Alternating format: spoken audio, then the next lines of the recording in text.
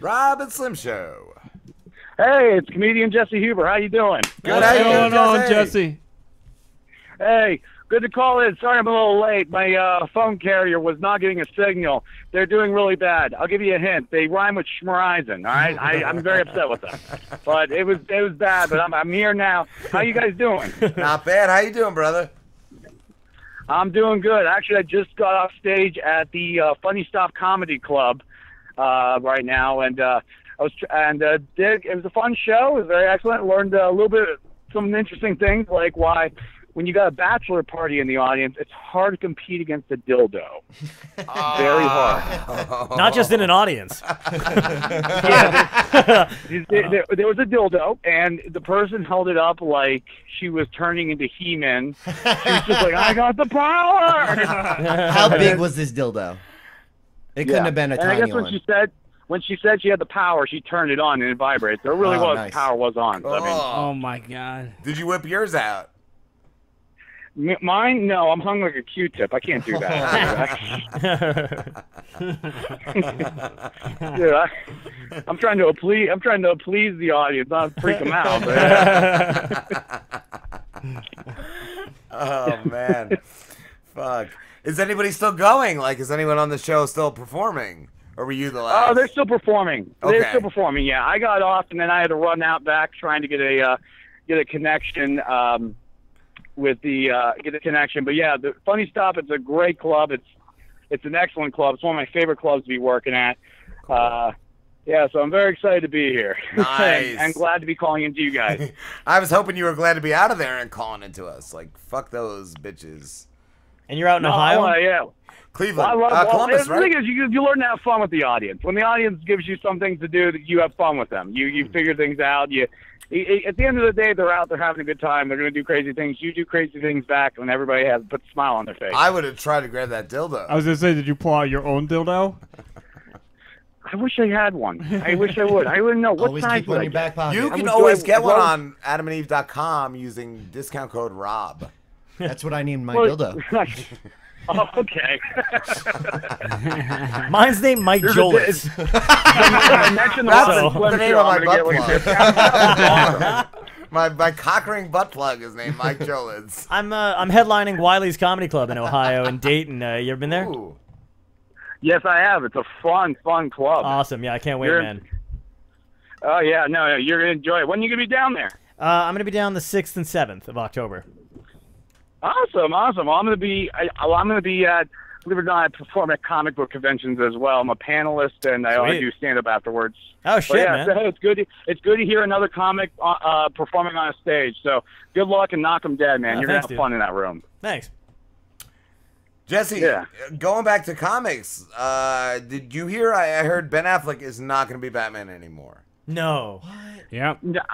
Really? Here's the thing. The rumor mill is spinning like crazy on that. It's spinning like crazy. I'm convinced he is going to stay Batman. Okay, because I heard I haven't even seen him yet as Batman, but everybody says how great he is. He's honestly, he is probably the best Batman.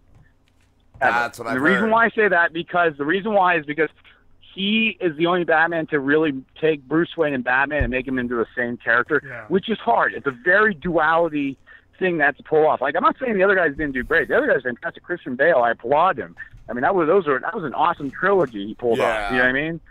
Especially but no, Ben Affleck, it's a different Batman. He's playing a much older Batman who's jaded. He's been Batman for 20 years. It's hurt him. It's miserable. He's almost at the point where he doesn't want to be Batman anymore. I didn't enjoy Batman vs Superman, but I like Batman. Yeah, you did a good job.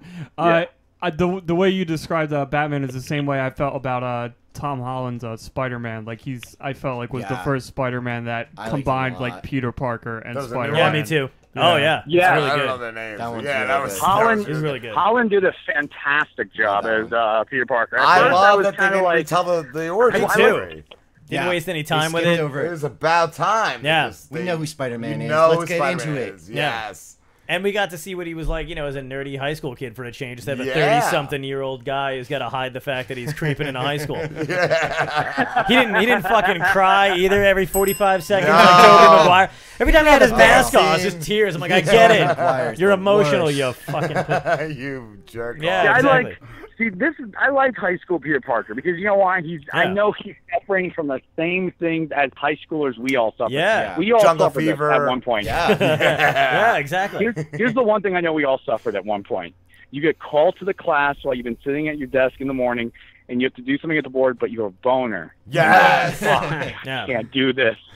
Like, you're going to have back pain. You're going to Quasimodo up to the board. Yeah. You're going to try reposition the donger. You're doing everything you can. You got to tuck it into the waistband. Oh, you do the elbow thing. You could do the up. Yeah. A lot of people do down. No, you do the up. I think it depends on the curve of your dick. Yeah, maybe. Everybody's dick is different. Yeah. This is actually you don't learn until you start talking. Tuck down, okay? Yeah. I actually didn't suffer from that because my dick knew a lot of algebra questions that I didn't. So I was good. I was always like, what do you got, buddy? Did you ever rub the chick in front of you, her ass with your knee? Oh, shit. I like that. I like that girl's got an ass, so I'm going to rub it with my knee, and I'm going to get this boner. I got to go back to and school I'm going to tuck it into my waistband. Yeah, because those... What are you, Mike Jolitz? What are you, Mike Jolitz or something? Can we make his name a verb, please? Yeah. I'm Mike Jolitz, that situation, I let me just tell Mike you. Jolitz in my shorts. It's Jolitz, baby. Oh. Jesse, do you know who Mike Jolitz is? I got some pre-Jolitz right now. Mike who? Mike who? Exactly. Oh, shit. That's so okay, good. I didn't know about him. I feel like I just strengthened somebody's argument, and I don't know how I did it. But You did God's work. You're doing God's work, Jesse Huber. That's hysterical. I knew there was a reason I booked you. Jesse, I was curious. You said you do panels at comic conventions, like Comic Cons. Not like the Comic-Con like in San Diego, but like there's a lot of like comic book conventions all over Ohio, Michigan, and stuff like that. And like I'll go out to them because I'm a member of this comedy group comprised of a comedian Dan Brown and Jerry Jaffe. It's called Action Comedy Nerd Show. So what will happen is we get invited to these comic book conventions where we'll panel, we'll talk about certain things, we'll talk about an aspect of comic, or nowadays with comic books. It's not simple with Comic-Con. It's not as simple as talking about comic books. Sometimes we'll talk about the art of podcasting. Comic-Cons have now become this place where it's of all nerd things, not just comic books anymore. Now you got podcasters, short filmers, people want to film the next Blair Witch Project kind of thing. People want to tell Mike Jolitz what to do. So we'll do stuff like that, and then afterwards, like 2 hours later, we'll be in another room where we will do our stand-up comedy. And let me tell you something. Probably some of the funnest audiences you'll ever have. The best. Cool. You're making the Joker laugh. You're making the Joker laugh hysterically, okay? And it's like, oh my God, he killed like so many people, but I'm killing now. I mean, it's awesome. And Heath Ledger killed himself. Wow, opening up that wound early. Full circle. Yeah. And like you got Spawn in the background, he's giving you the like his giving you the fist up like you're doing good, man. You keep it up. Yeah, he's flinging some chains in the air. He's like so excited. Yeah. He's got a toddler on his shoulder or his fist. You're going to find out that guy who shot up that movie theater during the Batman movie was dressed not as a Joker, but Mike Jolitz. That's going to be... Somebody needs to go to Comic-Con as Mike Jolitz. I'll do it. That's the first person to ever say that. Mike Jolitz never even said that. Just gotta have a ceiling fan behind you. Yeah, exactly. Right? That's the costume. That's it, like a beanie with a ceiling fan on. Yeah. I was very disappointed because I pumped these guys up saying that Mike Jolitz paces back and forth, and he didn't pace. Yes, today. last time he paced under the ceiling fan. Oh, that's hilarious. He's nervous, that's why. He's a nervous Nelly. Now he is. But he wasn't nervous tonight. He was really confident before he came on the show. Before he got devastated. Yeah. With a lot of Nambla jokes. Poor Jesse has no clue what we're talking about. Jesse, I am so lost right now. I am not going to lie to you. Dude, that's how I am. Get me back on track. No, you're more aware than Mike Jolitz was. Yeah. Listen, when you guys start talking about cartoons, I'm like... it's anime. Just later, Google Mike Jolitz presents Honey, I Touched the Kids, and you'll get all the information. Or why I love daisy chains. This is the first interview where I'm getting homework to look up somebody. But I will honor this homework assignment, and I will pass it. You would be the only person to ever do that. His Google Analytics is going to say one person, and it's Jesse. Oh, sweet. Someone's checking out the site. Oh, my God. Jesse, did you like Wonder Woman? Yes, I did. I thought it was a very fascinating film in how they did it. It was much different from many other origin comic book stories. Mm-hmm. We were seeing somebody who was, already amazing and super powered, but they were kind of coming into their own being. You know what I mean? I say the moment she truly became Wonder Woman was when she walks out of the trenches and crosses no man's land. That part's that's amazing. That part's real good. It's a beautiful scene. It's an absolute beautiful scene. And, Patty Jenkins, she did a very good job with this film. And I'm looking forward to the sequel. And, if they want to just give her, all the rest of the comic book movies to do, fine with me. Do it. Because she just set the bar for DC. There's no other one that's any as good. other. Yeah. Not nearly as good. And it's about time someone set the bar for DC. Because they they didn't even have one. No. No. Their trailers are great, the only bar that DC's been having is the one where we're drinking our misery. And all right, guys. We got to make something cool. DC is the M. Night Shyamalan of trailers. They make amazing 30-second, that movie's going to be great. And then you go to see it. Man of Steel, man. That second trailer was fucking phenomenal. I thought this was going to be a great Superman. I watched that trailer over again. Yeah, I would rather watch that for 2.5 fucking hours than... I never even thought of that. Guys, but that 30 seconds was amazing. If we can make something of that quality about 180 times. They had the great score in the background. His dad doing the overlapping narration thing and everything. And I was like, holy shit, this looks great. Yeah, I'm going to have to rewatch that tonight. You're absolutely right, because every trailer for a DC movie that comes out, I'm like, man, people don't think this is going to be good, but this looks fucking amazing. And then it just the sucks. only thing I always notice is they hate daylight in every one of the movies. It's always nighttime. Yep. And Batman's in only one of them. Yeah. Jesse, were you really in Passion of the Christ's High School Musical? Oh God. Or High School Play? God. Okay. All right.